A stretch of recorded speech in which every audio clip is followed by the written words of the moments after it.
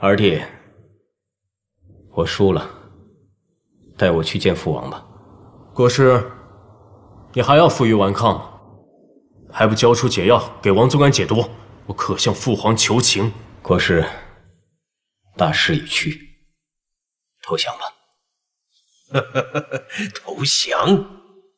你是王子，或许可以免死罪。我们呢？投降，死路一条。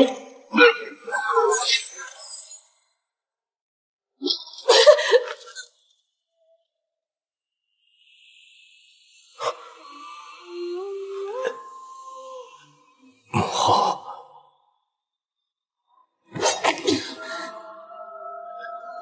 儿臣不孝，先去了。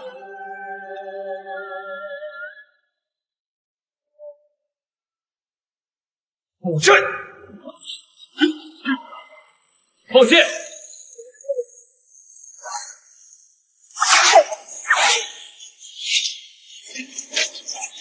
丞相法阵，两仪四象，诛邪！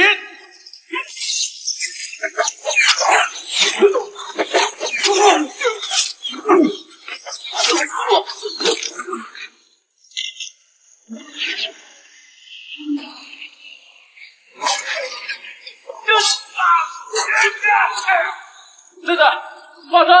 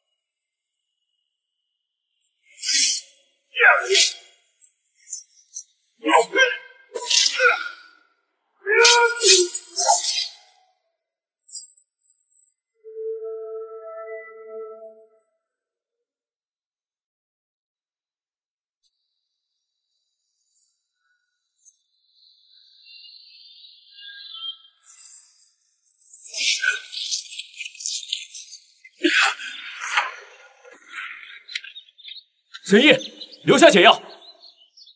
没想到老夫谋划多年，还是功亏一篑。小子，哪怕我大事未成，今日也要取你小命，为我的杏儿报仇。不过是你的执念罢了。如果你真的心疼沈信，怎会让他入王府，以身犯险窃取虎符？又怎会在他还回虎符以后，将他打成重伤？是，老夫当年野心极大。等看到杏儿为你冒死偷回虎符，我就将她放回到你的身边。老夫也打算去辅佐你，可是没想到你却把杏儿逼死了。老夫活下去的唯一目的就是复仇。没错，我就是要你们所有人为杏儿陪葬。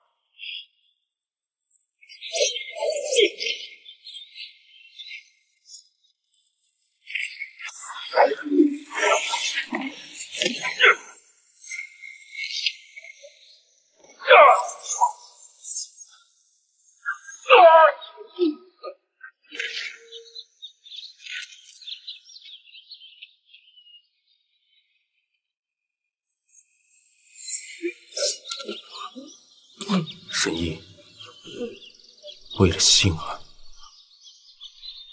我不杀你。为师的仇就不要报了，答应师父好啊。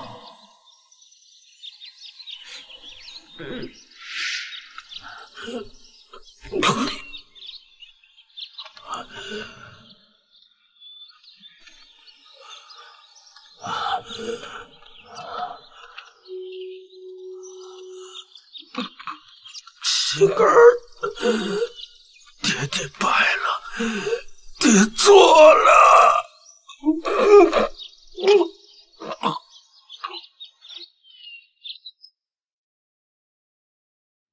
奉天承运，皇帝诏曰：捉妖盟残害生灵，其党被打入死牢，令大王子长河造反忤逆，如今已然身死，既往不咎。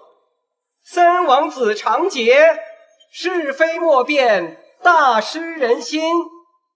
即日起废除王爵，钦此。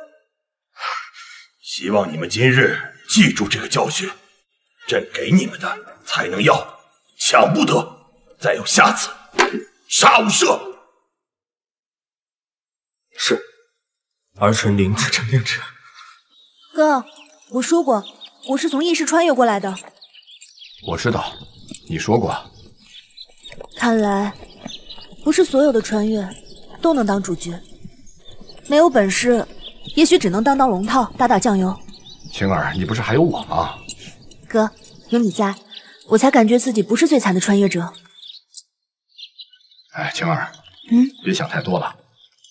现在北方蛮族蠢蠢欲动，正是我们兄妹建功立业的时候。好，我们这就准备出发到边境。撤！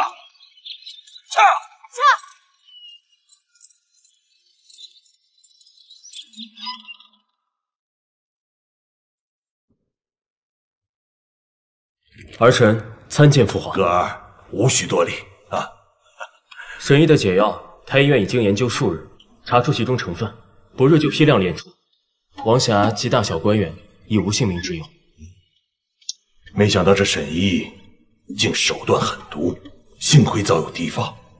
上回继儿将假虎符拿回，你说将计就计，干脆让他们用真虎符谋反，这样方能查出禁军内鬼。如今看来，你做对了。还要多谢父皇装病配合儿臣，逼着沈毅他们提前谋反。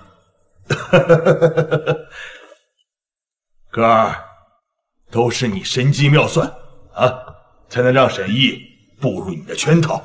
此等大功，不亚于几年前你助朕登基。儿臣不敢据大功为己有，只希望父皇能够答应儿臣2件事情。但说无妨。一是王侠，他虽然贪心，但是对我们刘家忠心耿耿，请父皇能够收回先帝成命，将他召回到皇宫，任大内总管。准了。第2件呢？希望父皇许我和白仔仔归隐山林。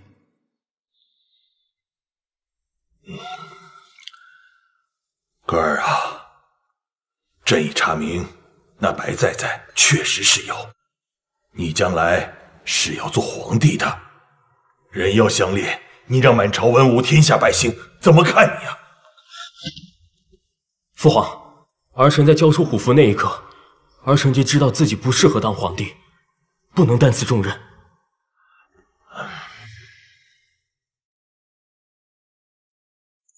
好了，下去吧。父皇，您这是同意了？朕啊，是不想被你搞得头太疼了。准了。儿臣多谢父皇。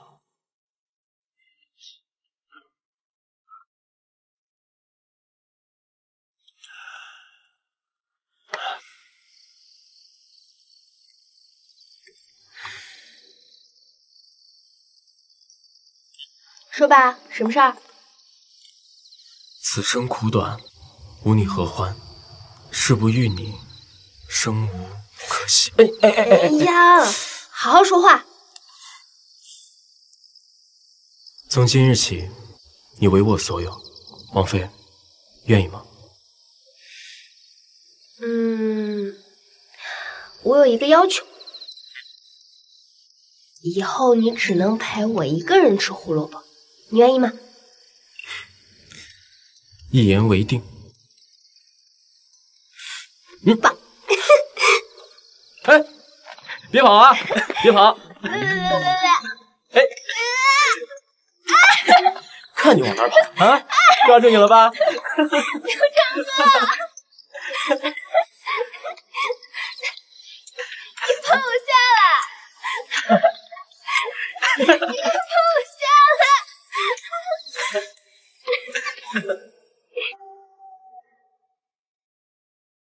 圣上，圣上！